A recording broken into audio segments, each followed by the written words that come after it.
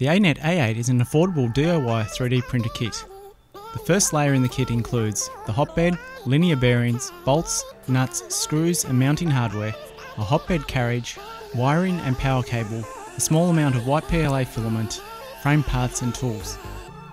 The second layer includes acrylic frame parts, spool holder, belt, cooling fans, microSD with a USB card reader, USB cable and a main circuit board and display. The final layer includes more frame parts, axis support, cooling fan and duct, spiral cable wrap, lead screw, steel and threaded rods, 4-stepper motors, extruder assembly and a power supply. The build starts with assembling the frame. Before beginning, we need to remove the protective paper from all the acrylic parts. The frame parts are joined together and secured with a nut and bolt. After completing the first part of the upright frame, install the Y-axis limit switch, then begin assembling the Y-axis motor frame mounts and install them to the main frame. The next part is to assemble the front section of the frame with a bearing for the Y-axis belt. The front and rear sections of the frame are assembled together with threaded rods. Install the guide rod covers onto the front and rear of the frame, then pass the guide rods through the frame and add 2 linear bearings on each rod.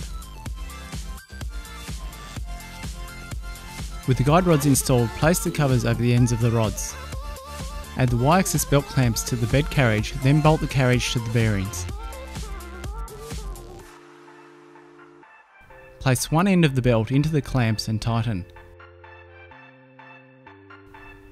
Feed the other end of the belt through the front bearing and around the Y-axis motor. Apply some tension to the belt, then tighten down the second clamp and cut the belt.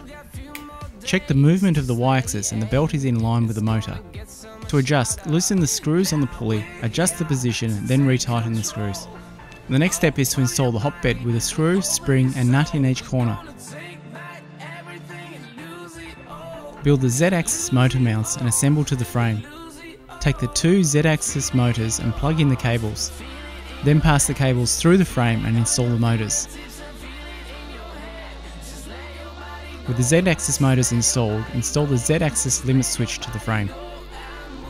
Place the guide rods through the top of the frame and through the motor mounts into the bottom of the frame. Then repeat the same step on the other side.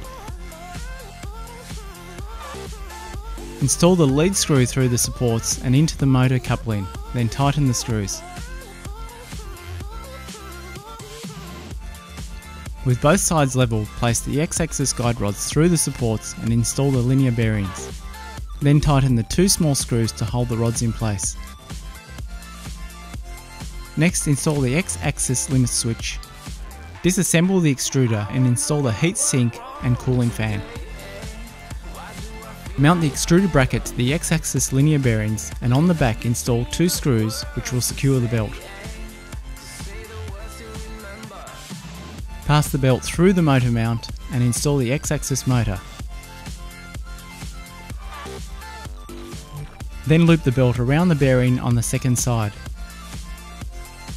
Cable tie the end of the belt into a loop and install over the screw. Add tension to the belt and loop over the second bolt, cable tie and trim the ends. Reinstall the extruder to the bracket and add the cooling fan. Install and bolt the display to the frame. Then mount the power supply and the main circuit board to the frame. Plug in the remaining cables to the X-axis, Y-axis, extruder motor and hotbed. Tidy the cabling by wrapping with the provided spiral wrap. Move the extruder to the bottom corner and place a cable holder on the back of the display. Then plug all the cables and wiring to the main board to complete the wiring. The final component to assemble is the filament holder. Check over and level the X-axis height, adjust the Z stop switch and level the hotbed. To print, preheat the hotbed and extruder. Then, once heated, insert the filament. Insert the microSD card with the file into the mainboard. Select SD card from the menu, mount the card and select the file to print. The first test print is a fossil fish with an articulating body. The print has a small surface area on the first few layers so it is printed onto a raft to help keep it in place. Once printed, allow the finished print to cool slightly, then remove from the print bed.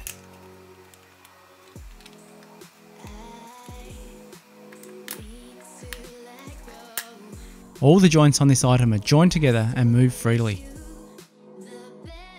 The second test print is a vase. This is set to print with 0.4mm walls and 0.2mm layer height. The vase printed smoothly and to an impressive quality finished item.